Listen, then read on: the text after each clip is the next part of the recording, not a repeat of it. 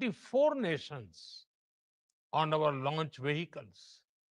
This year, we docked two satellites in space, a major step forward. Friends, India's space journey is not about racing others. It is about reaching higher together. Together, we share a common goal to explore space for the good of humanity. We launch a satellite for the South Asian nations. Now, the G20 satellite mission announced during our presidency will be a gift to the global South. We continue to march ahead with renewed confidence, pushing the boundaries of scientific exploration. Our first human space flight mission, Gaganyaan, highlights our nation's rising aspirations. In coming weeks, an Indian astronaut will travel to space as part of a joint ISRO-NASA mission to the International Space Stations. By 2035, the Bharatiya Antariksh Station will open new frontiers in research and global cooperation. By 2040, an Indian's footprints will be on the moon. Mars and Venus are also on our radar. Friends, for India, space is about exploration as well as about empowerment. It empowers governance, enhances livelihoods, and inspires generations. From fishermen alerts to Gati Shakti platform, from railway safety to weather forecasting, our satellites look out for the welfare of every Indian.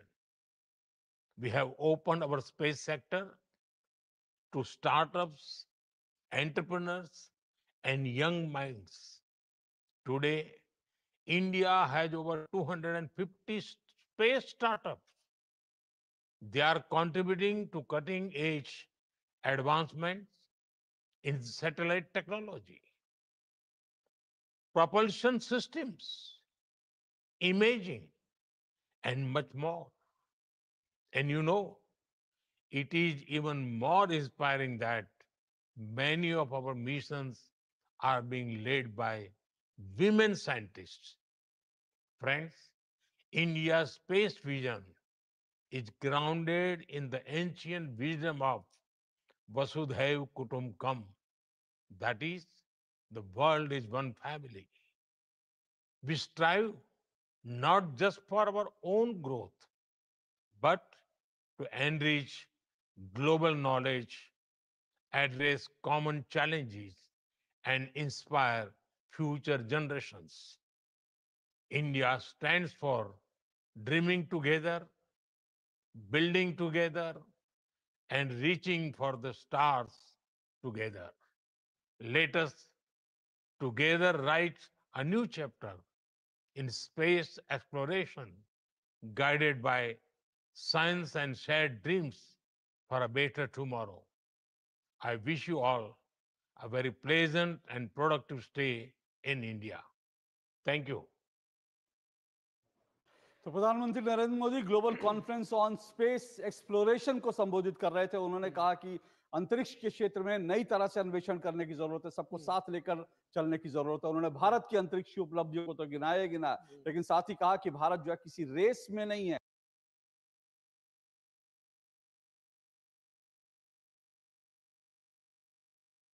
Astronauts and friends from across the globe, Namaskar. It is a great pleasure to connect with all of you at the Global Space Exploration Conference 2025. Space is not just a destination, it is a declaration of curiosity, courage, and collective progress. India's space journey reflects this spirit. From launching a small rocket in 1963 to becoming the first nation to land near the south pole of moon, our journey has been remarkable. Our rockets carry more than payloads. They carry the dreams of 1.4 billion Indians. India's achievements are significant scientific milestones. Beyond that, they are proof that the human spirit can defy gravity. India made history by reaching Mars on its first attempt in 2014. Chandrayaan 1 helped discover water on the moon. Chandrayaan 2 gave us the highest resolution images of the moon. Chandrayaan 3 increased our understanding of the lunar south pole. We built cryogenic engines in a record time. We launched 100 satellites in a single mission. We have launched over 400 satellites for 34 nations on our launch vehicles. This year, we docked 2 satellites in space, a major step forward. Friends, India's space journey is not about racing others. It is about reaching higher together. Together, we share a common goal to explore space for the good of humanity.